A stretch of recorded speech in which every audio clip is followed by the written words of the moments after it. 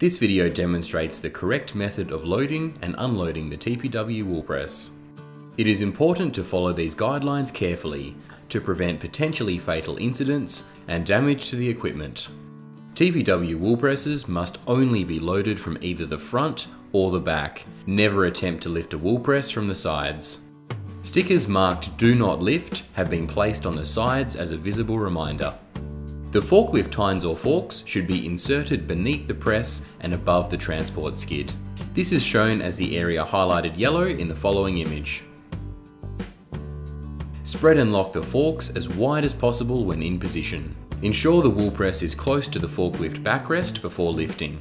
Carefully maneuver and position the woolpress while keeping it as low as possible during movement.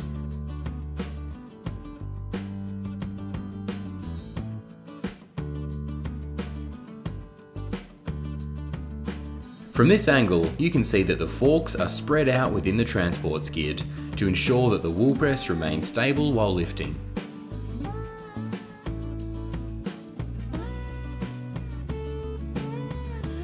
Slowly place the woolpress down and carefully remove the forks.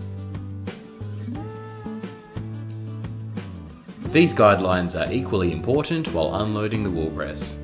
Ensure that you only unload the woolpress from either the front or the back.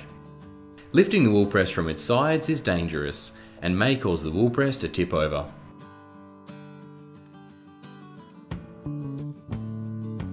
Thanks for watching. Please keep this video handy for future reference.